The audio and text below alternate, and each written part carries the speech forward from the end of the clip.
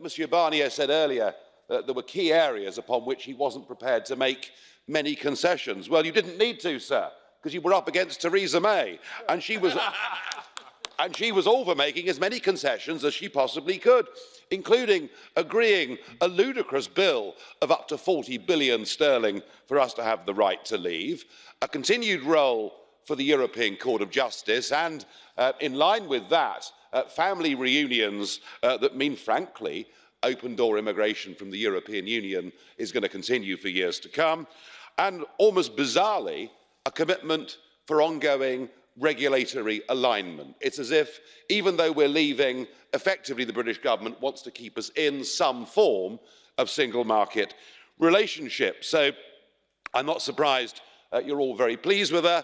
Theresa, the appeaser, has given in on virtually everything.